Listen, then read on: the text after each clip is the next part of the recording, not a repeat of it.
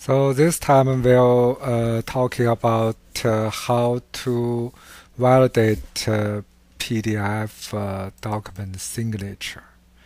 So when we have PDF has a signature part, someone already signed, you need to validate it. So when you move your mouse to the signature, click it. It will say the signature validate is unknown. So in this case, you can click signature properties.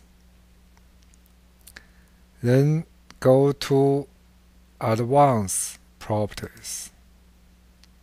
You will see it's created by Adobe Reader and the properties of the signature. Then you can click Show Signature Signers Certificate. From here you have details information. So when you click Trust, you can add this signature to the trust certificate. So that means let's do it right now. Click OK.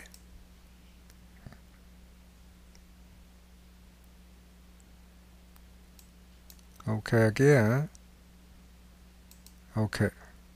Close. Then next time when you click it, you will see it's valid. So that means every time when you receive a signed document that Jim Lee signed using the same digital signature, different document, but if you click this one, the signature, it will be valid. So that means this computer will save the signature information to your computer. Then next time it will compare to the signature to the oldest one, then validate it. So that means the first document,